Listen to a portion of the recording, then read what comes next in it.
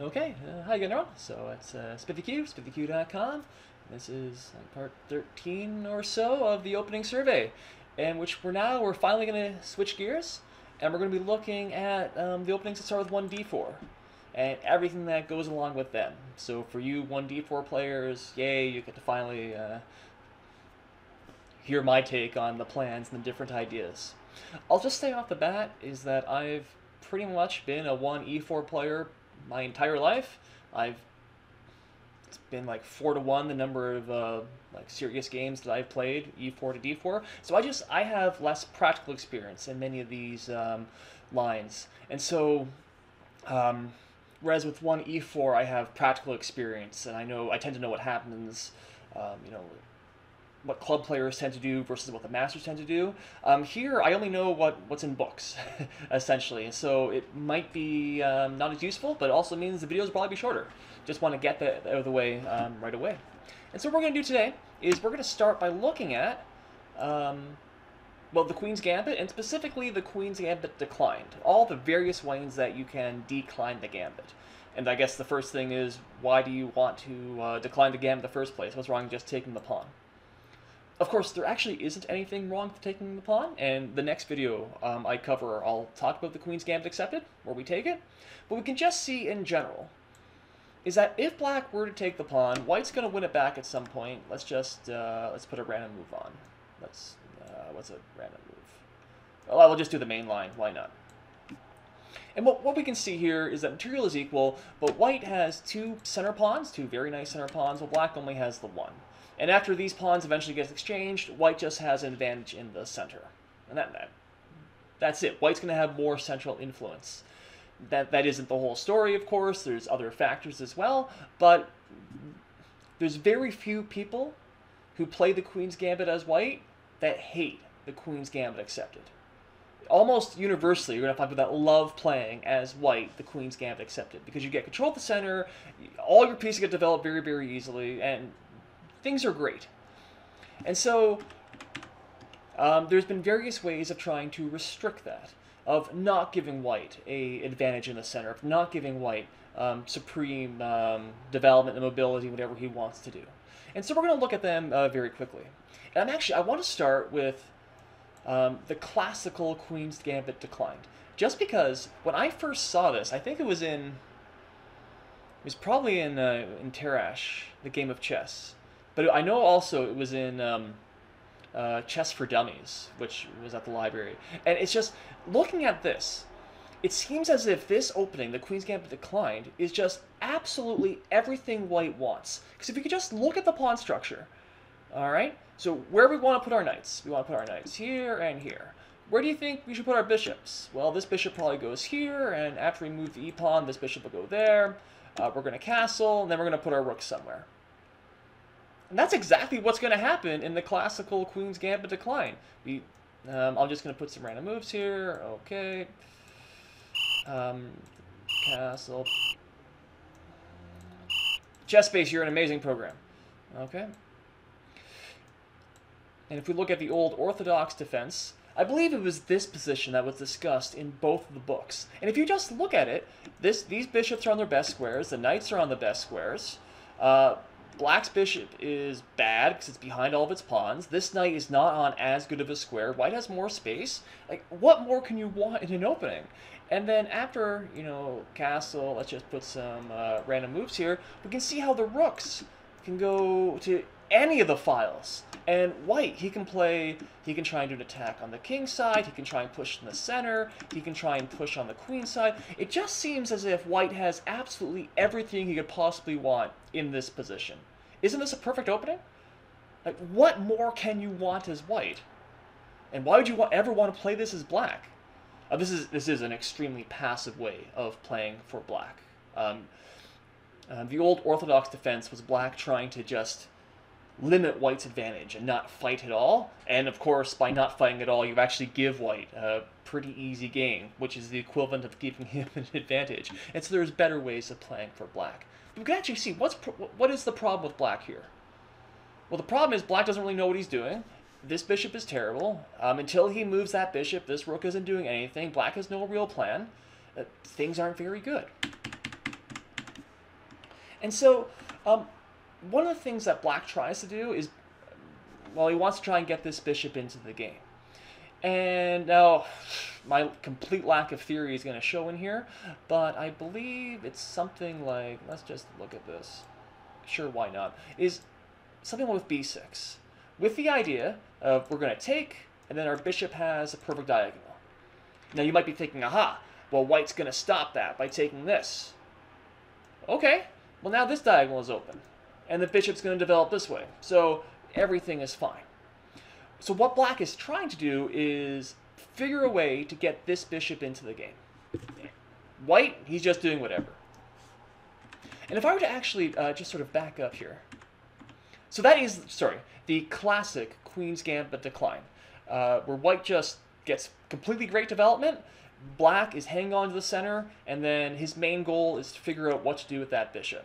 In general, it's either some combination of this, that works really well. Also possible is just playing c5 and then e5, or just playing e5 at a certain point. For instance, taking, we get the knight d7, e5 in there. Because if black can do that, if black is able to successfully get e5 without losing a pawn or giving white a huge attack, then his bishop comes out, everything's happy. Same thing. If black is able to successfully put his bishop here and then, open the center, say, his bishop's completely happy. Similar to certain lines of the French Rubinstein and other openings like so. So that's the general plan. What about for white? Besides just putting your pieces on normal squares and see what happens. One of the main weapons at white is actually this, which is the exchange variation, which at first glance looks like, doesn't this just solve black's problem? Because now the bishop can come out wherever and everything is perfectly fine. And this is one of those areas where, yes, that's completely true.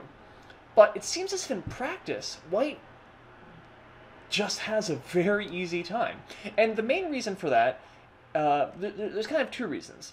One is that white is able to do a certain option, which looks something like this, where he's developed. Notice how he hasn't developed the knight right away? Well, white's idea is actually to put the knight on e2, to play f3, and then we'll play e4 at some point. White can either castle kingside, which is the safe option, or he can move the queen and then castle queenside like a caveman, and then prepare to attack black. But either way, this is a very difficult. This has asked black some very hard problems, and certainly at amateur level, this still scores extremely well for white. It's almost as if white is playing for two results, either a win or a draw, and then black is just hanging on. And I'll be honest, I find these positions as black very, very difficult. Just practically speaking, it's hard to figure out what to do. I don't like them in the bit, which is one main reason that I've never played this, ever. This d5, e6 lines. I do not find this opening attractive. But another idea, sure, we'll just keep it here, is instead of trying to do this kingside attack, to do something that's mysteriously called the minority attack. If you've never, like the first time you hear that, what the heck is a minority attack? And it's silly in all honesty. But you can see here, black has 4 pawns on the queen side, and then there's only 3 on the king side. And so that is said, this is black's pawn majority. And so for white, he's got, 5 pawns here on the king side and only 2 pawns on the queen side. And so this would be considered a pawn minority, because there are fewer pawns on this side than on this side, if we were to back up. If we were to imagine, something like this, like the French exchange, or something, there's equal pawns on each. So there's no real majority, no real minority, it's completely symmetrical. Minorities and majorities, they come into play when there's that difference, right? White has 2 pawns here to black's 4, and then there's 5 to 3. So anyway, the whole point of the minority attack is to take these pawns, throw them up the board, basically trade 2 of these pawns for 2 of these pawns, and then black is left with only a weakness. And so, for instance, if we just humor me, I'm not saying this is this is perfect or anything, just to show the idea. Let's do take, Something like that. Why not? Okay. So as you can see, white has successfully gotten rid of all of his pawns. Black is left with one pawn on the queen side. And it's isolated, it's by itself. And so what white can do is he's going to put his major pieces, he's just going to target that pawn with everything he's got, and black's going to be stuck defending that pawn. And that's the whole idea of the minority attack. And again, this is also something that's really, really effective, especially at amateur play. And it has been effective up until very recently in sort of grandmaster play. It's only been the last, 10, 15 years that the minority attack has really dropped down. No longer is white winning comfortably all the time. It's a lot more draws. Like, everything's a draw nowadays anyway, right? But it's black seems to have figured it out at master level. But if you ask me how, I don't really know. Well, the general idea is that, okay, as white is trying everything here on the king side, black is going to try and do something in the center on the king side. And so there's things like this. Sometimes he gets f4 in there, and he's trying to attack over on this side. The thing is, I've never found the attack very easy to do, and most amateurs don't. And so this is why that Queen's Gambit declined, and the exchange variation in particular tends to do very well for white. To the point where it's odd. It's one of those openings that they recommend you play to really learn about chess, because it's so classical.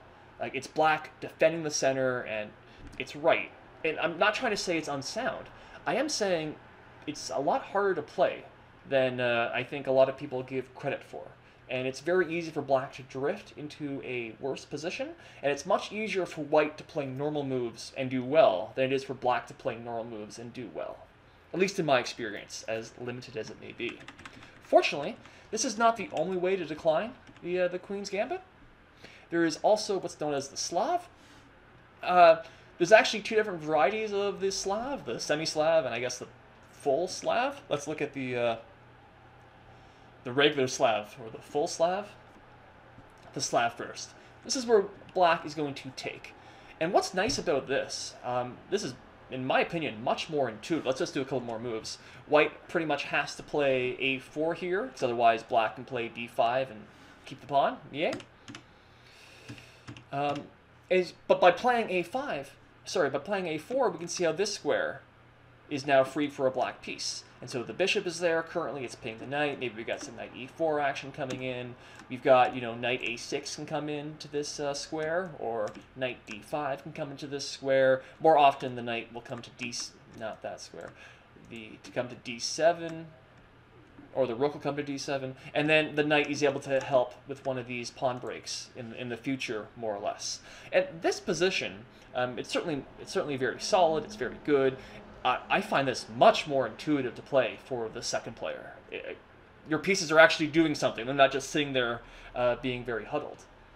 That said, again, white does have the two center pawns to 1, and the general idea is to castle. He's going to move the knight, or put a rook or a queen on the e-file, prepare f3 maybe, but certainly play e4 and d5, and white can dominate in the center.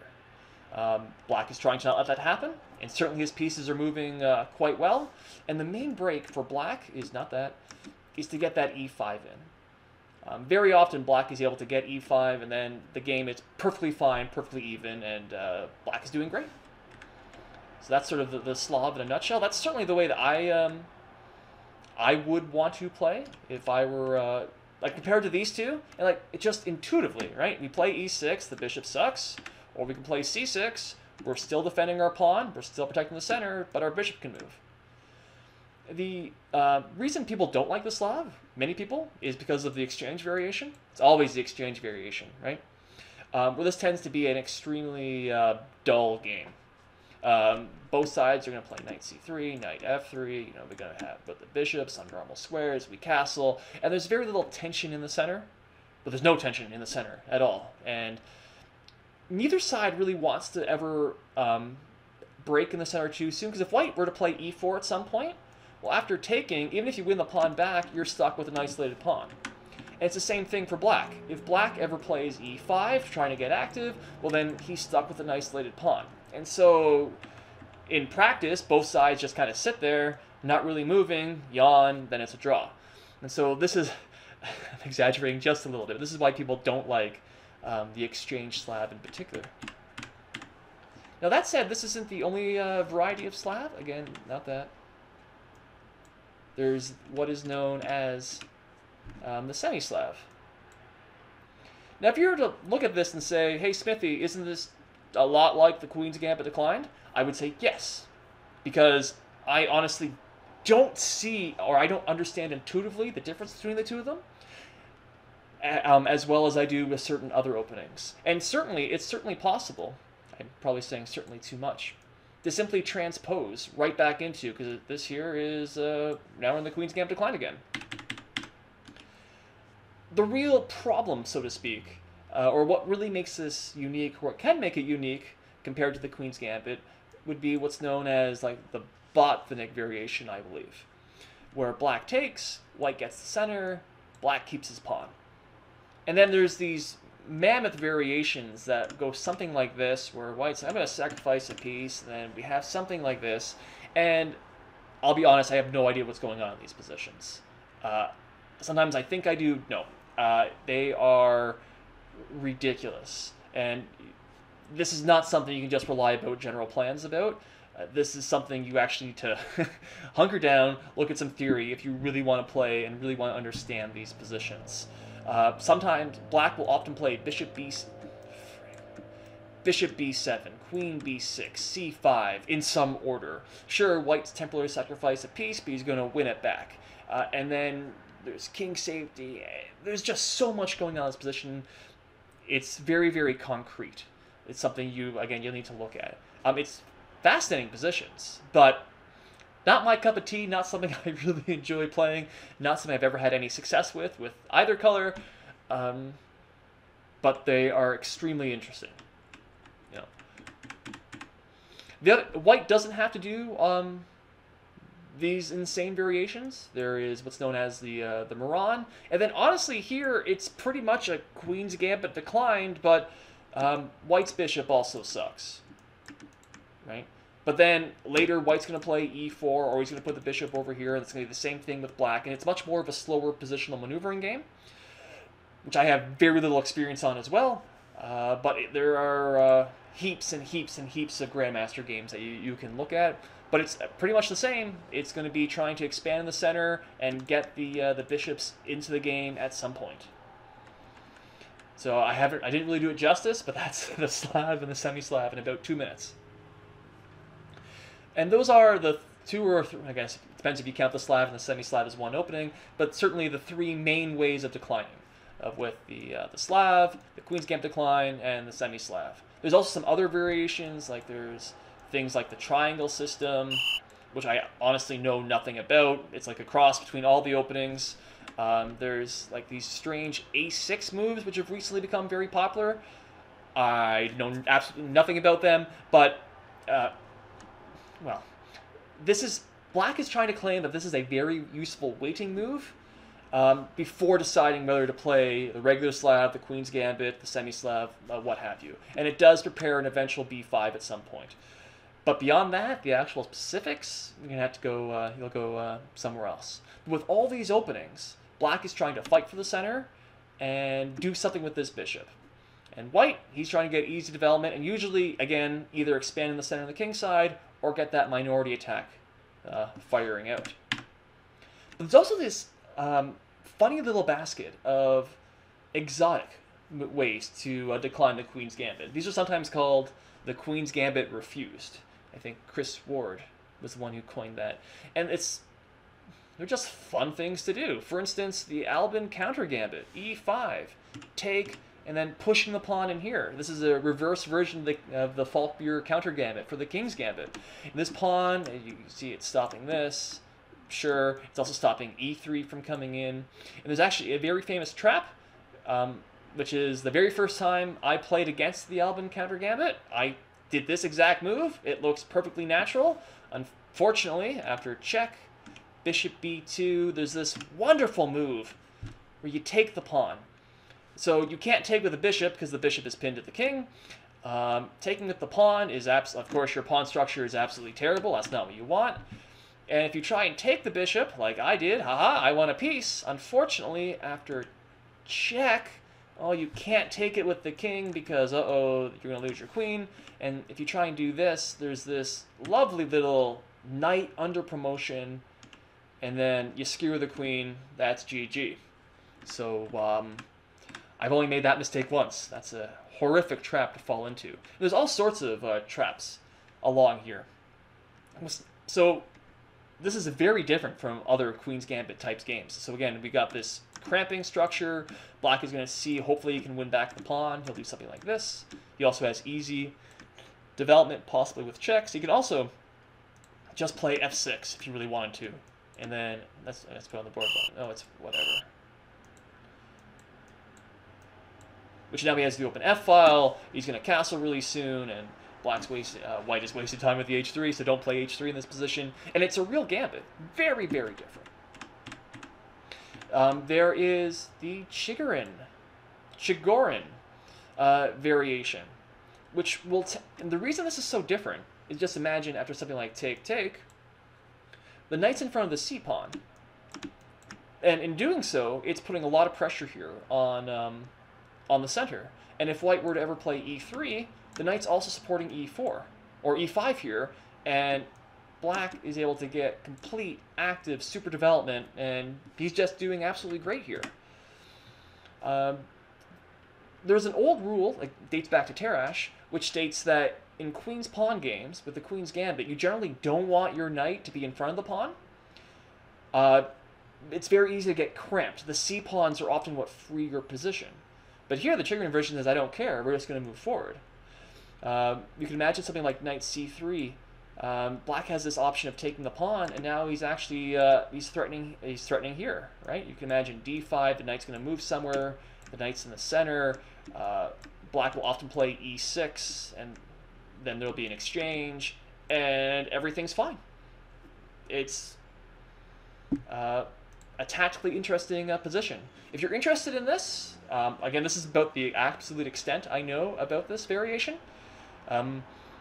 Often with the Chigorin is that you, if you don't know anything about Mikhail Chigorin, he was one of the great masters of the late 1800s, early 1900s, and one of the rare ones that actually preferred knights over bishops. After Steinitz, Tarrasch, Capablanca, Lasker, it seemed as if bishops were coming into people began realizing the strength of the bishops. Chigorin was always with the knights. And so in the Chigorin variations, for instance, knight c3, bishop b4, very often you're going to exchange a bishop for a knight. And it's often true over here as well, is black isn't afraid of exchanging the bishop for this knight. So it's going to be two knights against two bishops. This is why the opening wasn't very popular at the elite master level for so long, because they love bishops so much. And it's been relatively recently, because computers show that every opening is playable, that there's actually a lot of tactical justification behind this. If you're actually interested in this, I know Simon Williams has played it a few times, and he has a chess-based DVD, I think. That's probably the most recent version of the Chigorin that you can see. But, it's using knights and not bishops. And is there one more? The last one I'm going to look at very quickly is just the Tarrasch defense. I guess it's not really the refused. This comes in and out of fashion. It has been in fashion probably since Kasparov, but there's some ideas into it recently that show it. The main idea by playing c5 really, really quickly is take is sooner or later white is going to take this pawn, leaving black with a weak pawn. But in exchange, we can see this bishop has, in fact, all of black pieces can move absolutely anywhere. So black, if you remember at the very beginning of the Queen's Gambit, I talked about how white can just put his pieces on these ideal squares. Well, in the Tarrasch, it's black who gets to put all of his pieces on the ideal squares. That's great. The only downside is that this pawn is weak. In that, so if you look at the main line, if I can remember how it goes, it's something like this.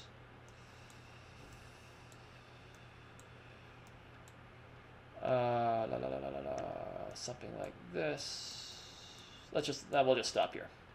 So we can see that black has his pieces are nice and active, everything is great, but he has a weak pawn. And white is going to plop a knight there, he's going to get, his other pieces over here, he's going to try and trade pieces, while black is trying to attack. In Grandmaster practice, often, the structural activities worked, but in amateur level, this has worked quite well. And I've had some really nice games here, maybe not in this exact position, and it's been a long time ago, but just Black's pieces move, and they move in ways that you don't see in any of the other Queen's Gambit declined, except maybe for the Albin, the counter Gambit, but then you have to sacrifice a pawn. Here you're not sacrificing a pawn, you just have a pawn weakness. But that's fine. Interesting. It's worth a look somewhere. I don't know any recent work on that. Jacob Agard, I believe, did a couple of books, or at least a book. That's like 20 years ago on it. Eric Schiller had a book, but it wasn't really well received. Just like look at a few games, play it out. It's some fun. But as a general overview, perhaps a little bit too long, but that's all the different ways, or the ways that I know about how to decline the Queen's Gambit. If you're absolutely starting out and you want to decline the Queen's Gambit, I think the Slav probably makes the most sense, and then you just have to develop. Oh, I'll just point this out on Chessable, the website I keep plugging. They have what's called the Short and Sweet Slav. It's free, it contains some theory and ideas, and it goes into more detail. And so if you're at all interested, take a look at that. On the flip side, with the Queen's Gambit declined, there's a Grandmaster repertoire. I think it's like 3 series. This one isn't free, but I'm told it's absolutely excellent, and it explains how to play Black exactly in these positions, much better than I can. Maybe I should have pumped that at the beginning. And so if you want to nail down a repertoire that's based around the Queen's Gambit decline, that's Alex. Yeah, I don't know how to say his name or what it is at the moment. I'll put a link here, and you can take a look. But the bonus of that is, because he focuses on this pawn structure, is that it also works against. It's a repertoire against c4 and against knight f3 and everything besides just one d4. And so he provides coverage against everything. So that's what makes it really nice. I haven't actually studied it or bought it, because again, I have no interest in playing those openings as Black. But there you go. So hopefully that was interesting and useful. I apologize, I rambled a little bit, but that is the Queen's Gambit decline. Tomorrow is going to be a much shorter video. In under 10 minutes, I'm going to teach you how to play the Queen's Gambit accepted. An opening that I have played and I have some experience with, and maybe you should have watched that video first. Doesn't matter. So that's tomorrow. Comment, question, criticize the heck out of me, for rambling. But there you go. That's the Queen's Gambit declined in all different ways. So again, SmithyQ, SmithyQ.com. Thanks everyone. Thanks for watching. Thanks for listening. Bye for now.